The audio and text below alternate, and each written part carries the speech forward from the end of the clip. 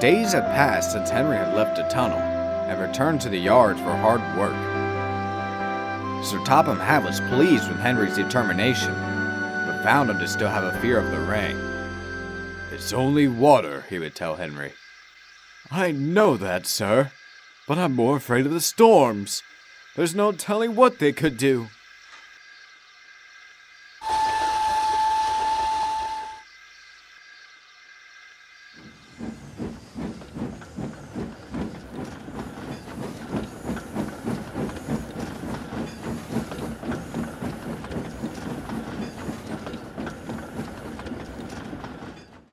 James, the red tender engine, would often tease Henry back at the sheds for his fears. "After all that, you're still afraid of a few drops of rain," he'd say. "If the rain washed away your green paint, being painted red wouldn't look too bad on you. On second thought, you put me in a bad light. I'd look less splendid because of you." "Say what you will," said Henry, "but one storm can cause massive confusion and delay." James just scoffed smugly. "Please, no rain is going to keep me from doing my job." He then puffed away to collect the express. The other engines, including Gordon, were unamused.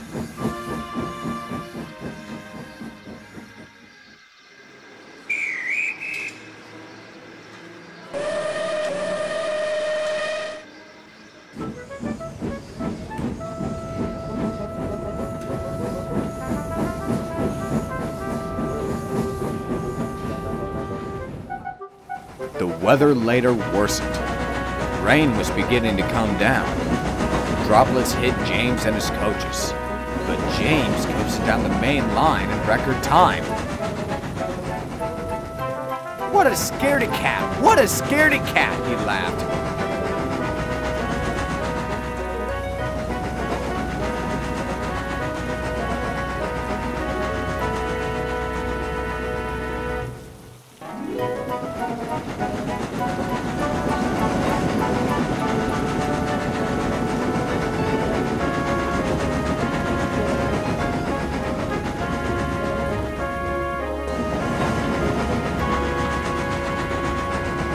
Trouble laid ahead. The heavy rain had caused a mudslide to come onto the line. James's driver couldn't see it due to the heavy rain, but when he did, it was too late.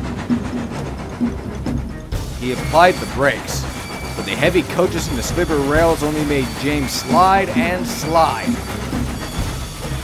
James crashed into the mud, splattering all over himself and his red paint. He tried reversing, but his wheels were stuck.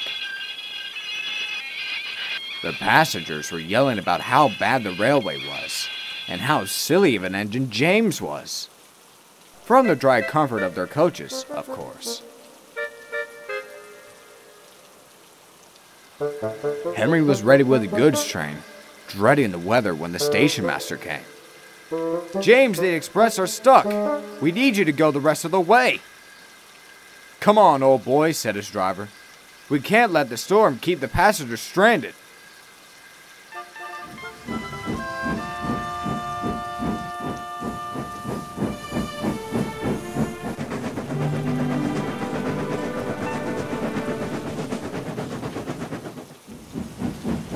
Henry later arrived to see James in the coaches.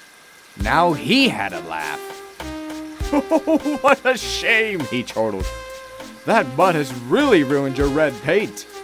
Perhaps you should turn green like me." "On second thought, don't. You'd ruin my image." James felt embarrassed. "Never mind," said Henry. "It can happen to any engine."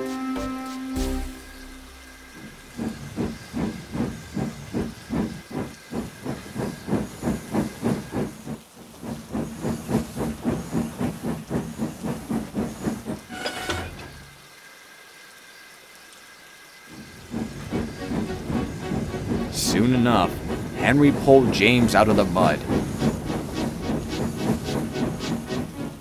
and took him and the compass down the main line.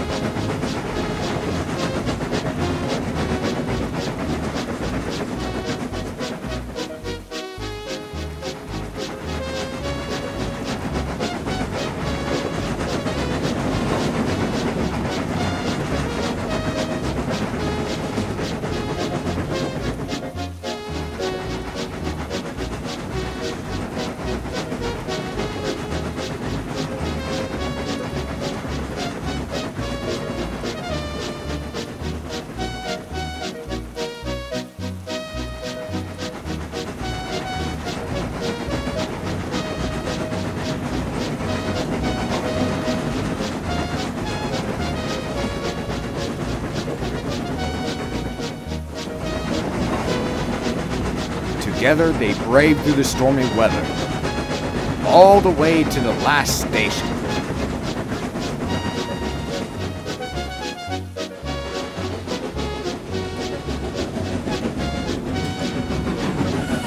James was humbled. "I'm sorry for teasing you. You're splendid, Henry." "That's all right," smiled Henry. "I'm just happy that even on stormy days, I can be really useful."